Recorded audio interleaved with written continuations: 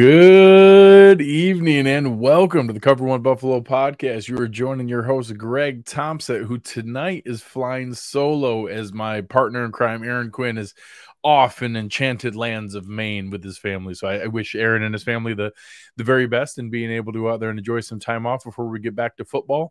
You're listening to me right now as we're about to tip off with our first football game of the year. I know it's the Pro Football Hall of Fame game. It doesn't really count. There won't be many guys playing in that game that are actually in the NFL this year, but maybe a couple.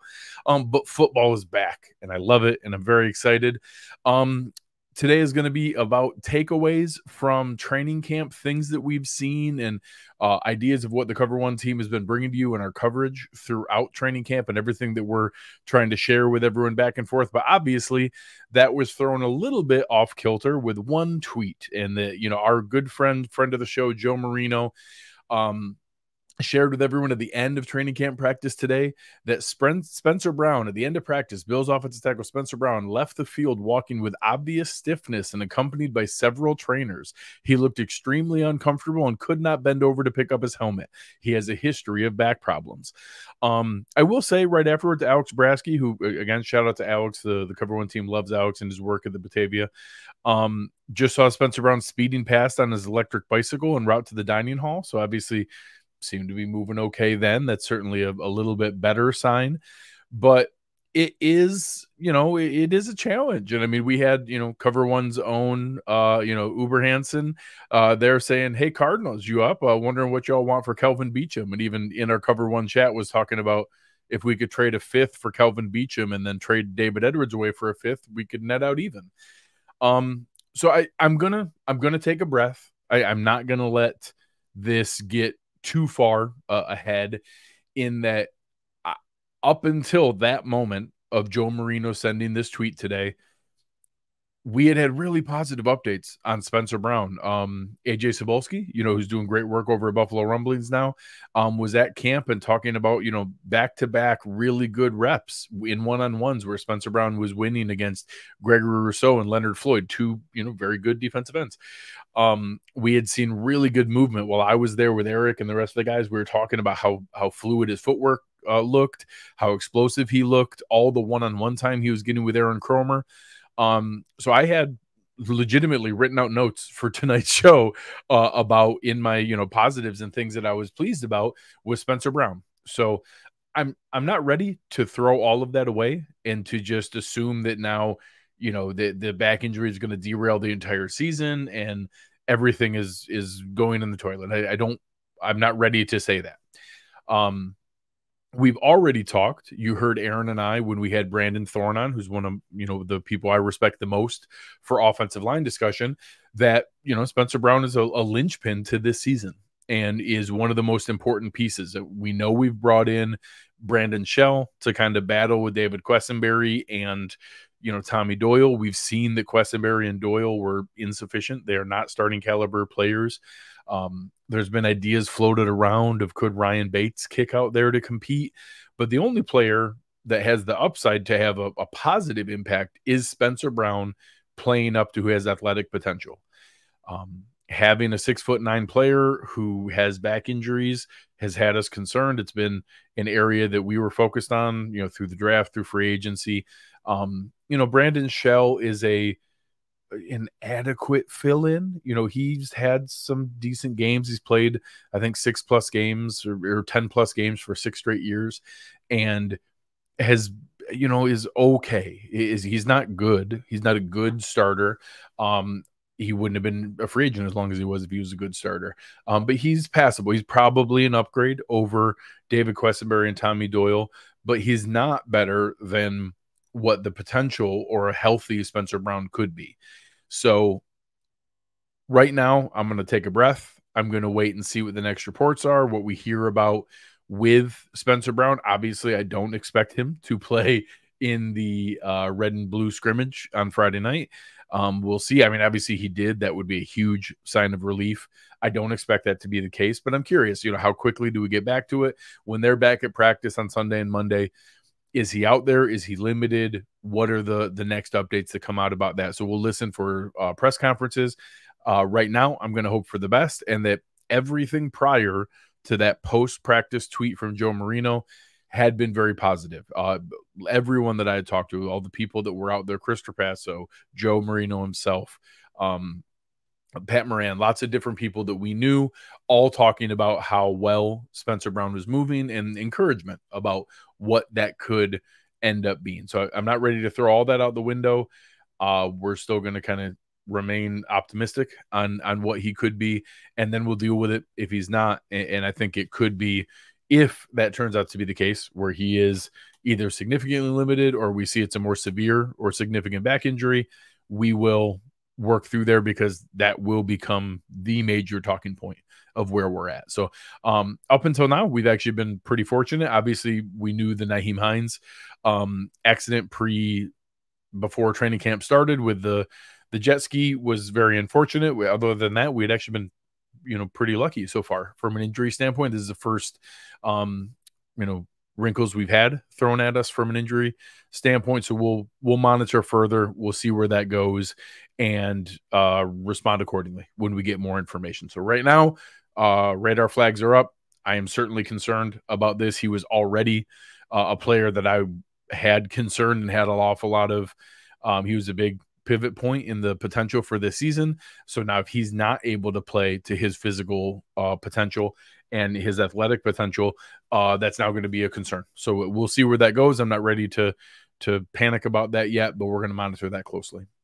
Before I get into some of the other updates, I want to share a little bit about some of our new packages that we have together. We've talked about our One Pass capabilities. We have a new program updated for this year. Obviously, everything that you can get, you're able to get access to all of our information, our Cover One community, which we're very, very proud of in the Slack channel. And you're able to get in there with really informed people, having good discussions, constant updates. Eric is dropping little nuggets all there all the time. We're not a news breaking organization, but when we have bits of information and insight, we share it in the Slack channel. We don't try to break news out there because it's not what we do. But we do get hints and insights into things, and we let people know about things. And a lot of times our Slack channel members find out about things a day or two before the big news breaks. So it's something we're very proud of. The relationships we've had, all the players that come on, all the relationships we've built, we're able to share our little nuggets in there. You get access to all of us to ask us questions, to be able to get our responses to things. You get the kind of our first reaction to most of the things that are there. You also get some of the 101 series that I put together for the salary cap. You get some of the glossary section that Eric put together, explaining what all those different terms are when you see a zone dog blitz, or when you have what robber coverage is, or all the different pieces to go through that you hear thrown around in kind of football jargon. Now you can know what those things are and be the smart one to be able to tell your friends what those things are.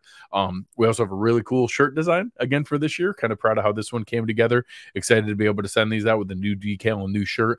And overall, just something that we want to ask you to support us and everything that we're doing here. $60 a year. It's going to carry you all the way through this entire season, next year's free agency and the draft, all the way up to next year's training camp. So please consider it and take some time to be able to support us here, and it would mean a lot to us. Some of the next things we want to go through are, really the positive vibes coming out of camp. Things are looking really good. Unanimous across the board comments from all the different guys, Sal Capaccio and Matt Beauvais on their show, and Jenna Cottrell and Dan Fetz and, Mike Catalano talking about just how dominant Stefon Diggs has been. Listening on the New Buffalo News podcast that Mark and Catherine have together. Everyone universally, when we're out there watching, Stefon Diggs is focused and just tearing it up at camp. And that's really encouraging. You see the communication with he and Josh Allen, the relationship looks great. And for anyone who maybe had any concern on, hey, would there be lingering concerns from the offseason, drama and whatever that was or wasn't, you could have had concern of, okay, is he going to be focused and ready to play his best when we come back in and are ready for training camp? And that has been kind of confirmed with flying colors, and that Stefon Diggs has been out here just playing his absolute peak level football right off the bat, ready for what looks like another monster season. Josh Allen has looked great. Gabe Dvais has had fantastic rave reviews. So you love hearing those critical pieces of the offense looking great, ready to be explosive. James Cook is someone that stood out to me at camp, and that even some of the pieces from Damian Harris looking pretty quick and capable in the out of the backfield. I don't know. I kind of expected a little bit more of a plotting player and more of a power back. He looks quicker and more explosive than what I expected. And James Cook looks even quicker and even more explosive than him. He looks really dynamic. He looks really explosive. I think there's a chance there could be a pretty fun season from James Cook. I don't know how the usage is going to work out. I think Latavius Murray is going to have a role. I know Damian Harris is going to have a role. And I think James Cook is going to be the lead back out of those. And I don't know what that's going to equate to. I'm really curious. I'm curious to see the usage. We've seen a lot of focus on the screen game. I love to see that. We've seen a lot of focus on pre-snap motion, all kinds of different movement all over the place. And I love that we're seeing Ken Dorsey's second season here and a chance to have the offseason for lessons learned and to figure out what things work and don't work. And, we're never going to know how much of last season's play calls were having to protect Josh Allen from himself with that UCL injury, knowing what he couldn't do short in intermediate and having to push the ball deeper versus maybe what Ken Dorsey could have done better. We're never going to know how much of that was between that pie. We know the result wasn't good enough, and we know the plays that Ken Dorsey did call were effective. We still scored points. We still won 13 games, but weren't as dynamic as they were early in the season. So now we're going to learn how much of that was the rest of the league catching up to Ken Dorsey, how much of that was Josh Allen's injury, and where does it fall in between, and how is he ready to now show his counter and pivot back to what this offense is capable of. All that said, Josh Allen, Stefon Diggs, Gabe Dvais, James Cook, the drumbeat of positive news, the pretty positive comments on the offense and the movement and what we were hoping to see from Ken Dorsey, all pale in comparison to what has been the biggest story of training camp so far, and that's Dalton Kincaid. Dalton Kincaid, the Cover One staff has repeatedly had to kind of temper our excitement and kind of keep everybody at bay that, hey, don't get too excited. It's either without pads or it's only training camp. And he just keeps over and over and over again getting people excited, whether it's, incredibly difficult contested catches that he keeps coming down with over and over, one-handed catches, catching everything smoothly, snatching it out of the air, using his hands, tucking it into his body. The route running, Eric and I in our one training camp day review, I talked about, I struggled a little bit in wanting to explain to you guys, when you hear all these people call him smooth, what does that mean? What does smooth mean? And for me, it was Eric and I were watching and he's counting steps going into the stem. And, you're going up to the top of the route and you don't know at that point, is he going to, an in-breaking route, break for an out-breaking route, a slant, a post, whatever it might be. Going up to that point, everybody else you see kind of break down and they take a couple little gather steps and then cut the direction they're going to go. Even some guys like a Cole Beasley is excellent at his route running. He'll do that kind of violent step into the ground and cut hard the other way, and you see that explosion be how he pulls away from defenders. With Dalton Kincaid, we kept watching, and he would all in one motion, never put down an extra step, never need to regain balance, never have a little pitter-patter gather step at the top of the stem. He would know in his mind where he was going. He would throw in sometimes some head fakes and some shoulder fakes, kind of getting the defender to look the wrong direction. But without needing to put an extra foot down, his feet would go 1, 2, 3, 4, 5, and his sixth step was into the next part of the route. It wasn't another, foot there at the top where he would then turn and then cut. He was already into the next part of his route. And that's what smooth means to me, where, hey, we didn't see him have to take a bunch of inefficient extra steps. We didn't see him have to prepare to cut. We didn't see him have to, use crazy footwork to fake out the defender. And you think about like some famous basketball players, or, guys like Allen Iverson, Jamal Crawford, even like the and one video guys. A lot of it isn't just, obviously there's an incredible amount of physical skill, but it's understanding your defender and where is their weight shifting, where are they, leaning, where's the leverage in that situation, and how can you get them to commit just a little bit and then you cut the other way without needing to use any extra steps. And when you're cutting the other way, all within your planned number of steps, you're already now a step or two ahead of them. And when you're an athlete like Dalton Kincaid, who moves really well at 6'4", 250, you're already open. In the NFL, that's wide open. That's plenty of space. And that's what you see over and over and over again. And then having, Velcro hands and pulling the ball in, him constantly being out there. We talked before that the amount of 12 personnel usage was a little sneaky. You're going to see a ton of people just look at the raw numbers and tell you that the Bills had the least in the NFL. And that, when Reggie Gilliam was on the field, they called it 21 and we had above average 21 usage. Well, Reggie Gilliam was out there playing tight end. I showed plenty of pictures, and obviously we didn't share any video because we follow the rules of what's posted at training camp. But lots of stuff that I showed pictures of Reggie Gilliam working out with the tight ends. I never saw him once working out with the running backs. He was always with the tight ends, doing individual drills, working on route running, working on blocking, because Reggie Gilliam is a pseudo tight end. And when we need a fullback, he does play it, but he's there in that spot. Now we have Dalton Kincaid, and we have a weapon that's going to be out there. And now, to our eyes, there were days where more than half of the personnel usage was 12 personnel. On red zone days, it was like 70%. Almost the entire time you had two tight ends on the field. On third down, it was way more than 50%. And overall, it was just about half. So I had tried to temper some expectations that, hey, I expected us to go from one of the lower usages of 12 personnel to maybe now we're average.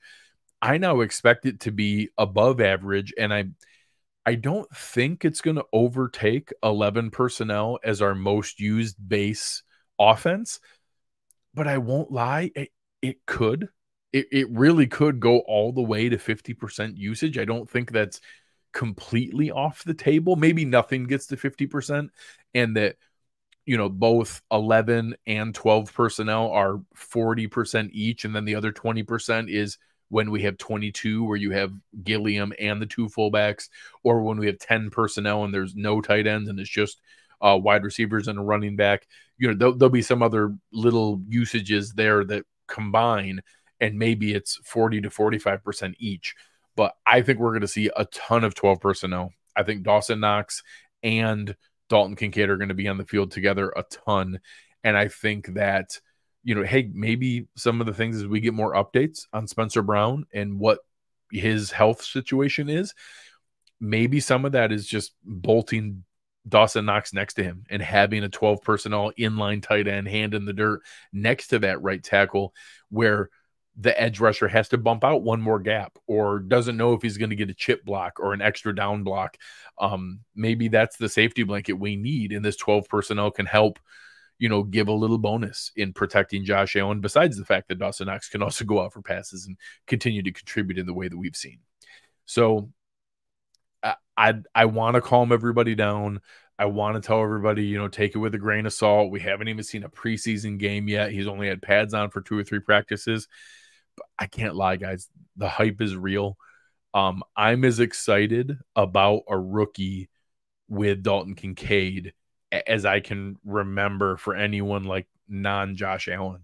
The reports that we heard right off the bat from Tre'Davious White when we drafted him of how good he looked immediately, it's that kind of stuff that I think we're going to see a really good player who contributes to this offense immediately.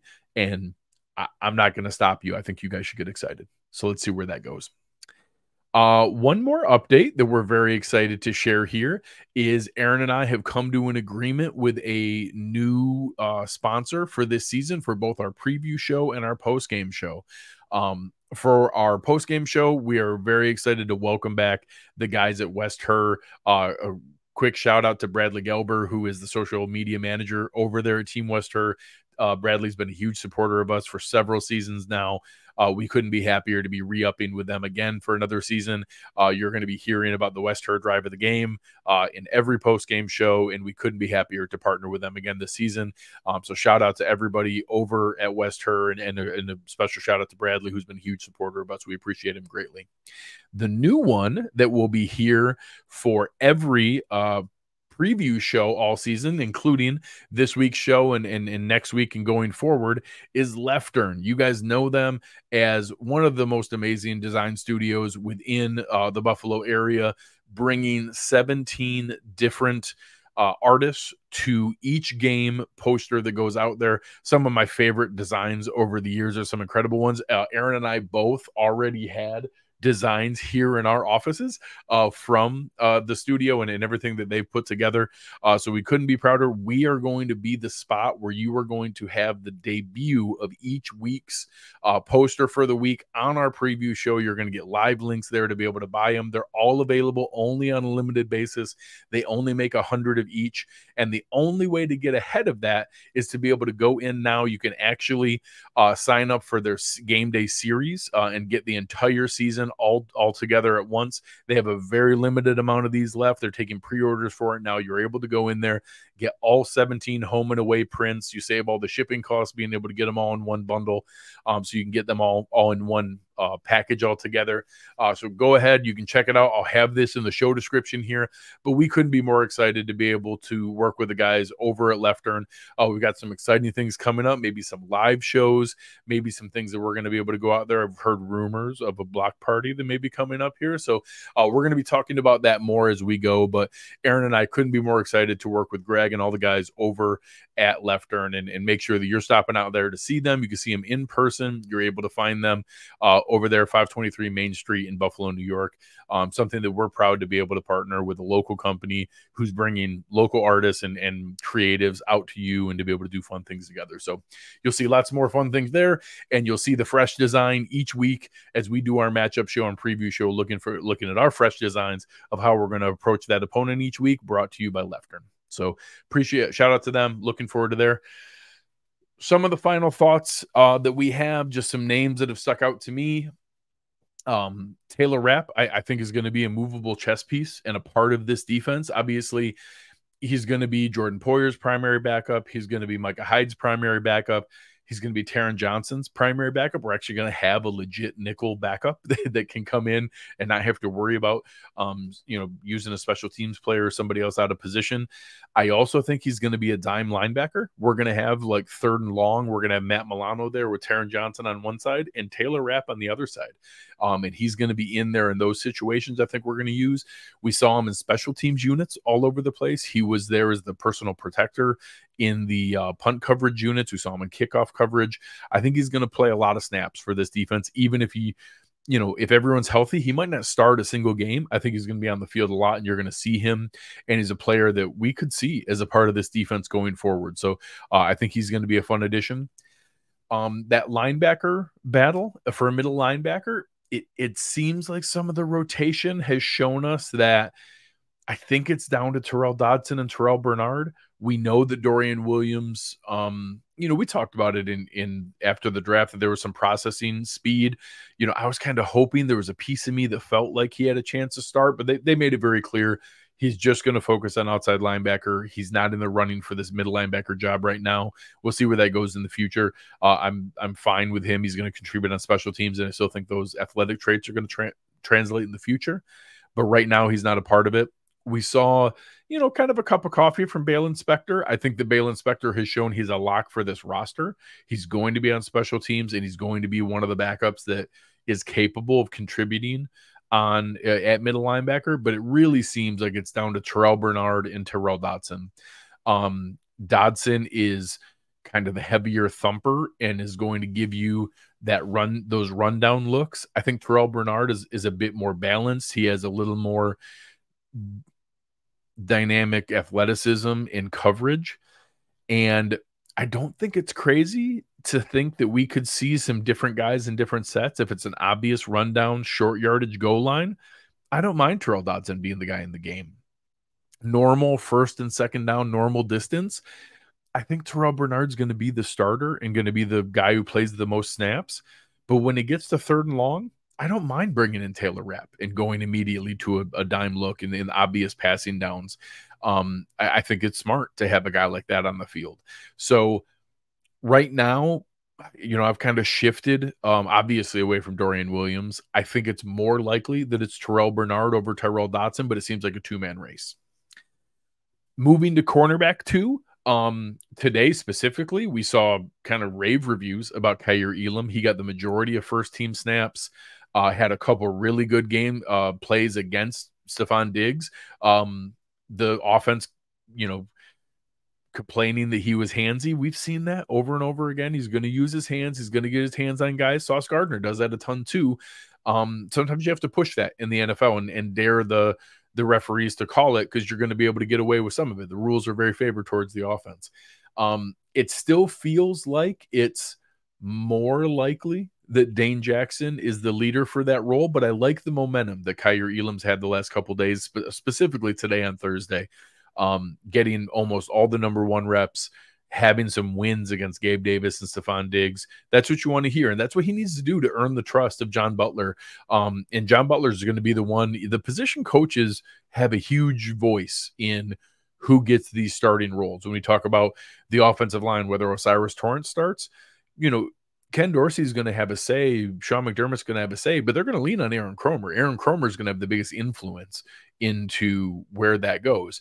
John Butler is the same with his defensive backs group. He's a great DB coach. We've seen what he's produced with, reclamation projects like Josh Norman, undrafted guys like Levi Wallace. What we've seen was, 6th and 7th round picks like Dane Jackson and Christian Benford. He's able to get the most out of guys, and he's, been critical of Kaiir Elam and what we need and putting him in the right position to succeed. And I've been very openly vocal about how much I want to see him on the field and use his athleticism and his upside and promise to our favor. And at least the last couple of days, we're seeing that. So I can't ask for a lot more than that. He is doing what we've asked for. He is putting himself in position to be competing for it. And today was a Kaiir Elam day. So we'll take it one day at a time. I'm curious what we see in the red and blue scrimmage tomorrow, what we see in the preseason games. But right now, I think it's still a slight lead from Dane Jackson, but Kaiir Elam is making it a competition. We've seen some Christian Benford mixed in there. So I still think there's a very high floor. No matter who plays, we're going to have a good cornerback too. They're going to be fine. They're going to be adequate. They're going to play some good ball. I think that the highest upside is Kaiir Elam's, 6'1" frame, his 4.3, 840. His athleticism really can help translate to the highest upside and really give us some weapons opposite Tre'Davious White. In the last segment, I'll talk about how that could be a benefit to us. But I'm not sold that it's done and that Dane Jackson has won this job. I think Kaiir Elam is in it, and I think Christian Benford will have a voice to be heard in that room too. So we'll see where it goes. I like what we've heard, and I'm happy to see that Kaiir Elam is getting a shot at this. But right now, I don't think he's overtaken Dane Jackson just yet. And our last segment is the consistent drumbeat of how good the defensive line has looked, and that seeing guys how much bigger and how much more healthy weight Gregory Rousseau is carrying on his massive frame, how long and explosive that Leonard Floyd looks. Ed Oliver is blowing up days and just unable to be blocked and controlled. And I like to hear that. Daquan Jones, his normal powerful self. Poona Ford looking good. Positive reviews for Tim Settle. Shaq Lawson getting positive reviews. Movement from AJ Epinesa. I won't lie, I haven't heard a lot about Boogie Basham, so I'm not shocked there. I do think he's right now on the outside looking in for that group and maybe one of those cut down day trade candidates, but he has a chance to impact that. But I love the depth we've had there. We've heard really good reviews on Von Miller, guys like, Banged Up Bills and what Kyle brings to us there, talking about it's an outside chance that he could play week 1. We still think it's more likely that the team's going to be conservative, get a free extra roster spot by keeping Von out for the first 4 games, Week 5, they go to London. You're obviously not going to have a recovering guy flying overseas. I think that's smart to keep him home. So right now, I'd place a decent amount of money that we see Von Miller out there week 6 for that first game. And I think that that's where I expect to be able to see him in his debut. We'll see if that plays out. But, week 6, it's Sunday Night Football. It's against the Jets. Or against the Giants, bringing Brian Dable back home and facing off with them on Sunday Night Football. I think that'd be a fun way to bring Von Miller back into the fold. That's where I'd put my chips right now. But I love the way this defensive line looks. I think they're going to be a problem when we get Von Miller back. And, you talk about who that battle is for cornerback too. It's a lot easier on that, 3rd and 8 on a critical down where it's going to be Von Miller, Ed Oliver, Gregory Rousseau kicked into defensive tackle, and then Leonard Floyd on the outside, and those 4 going after a quarterback. That is going to be a dynamic pass rush, and something we haven't seen since the cold front days with those Jim Schwartz defenses. I think this could be really, really exciting. I think that they're going to be able to do a lot this year, and I think we could see some of the best pass rush we've seen on any of the Sean McDermott, defenses here that have been very focused on coverage and finding creative ways to go forward. I think the mix of that defensive line with a little more aggression from Sean McDermott, calling blitzes, more creative, throwing the kitchen sink at teams on 3rd down and being able to mix it up on those rushes, simulated pressures where you don't know which 4 guys are coming, or outright blitzes where you might have a little extra pressure coming. I think it could be a fun mix for that defense. So overall, appreciate you guys. Appreciate you, everybody in the chat here listening. We're going to be bringing you more of these until we get back into our normal routine. I've got one more week until I get Aaron back and be able to enjoy him being a part of the show again. But make sure you're checking out everything we have going on at Cover One. All the different shows across YouTube. Tomorrow night, on Friday night, I'm going to have a panel up on the Greg Tompsett Sports Show that we're going to be going through our NFL storylines and picking out the things that we're watching going into the season. So make sure you check it out. I have some really exciting guests that are coming on with me there. But without further ado, again, thank you to everybody who's been supporting us. Make sure you're giving us a chance to sign up on OnePass. Shout out to our new sponsor at Leftern, and another great season together with West Her. But on behalf of everybody at Cover One, you've been listening to Greg Tompsett, and we are out.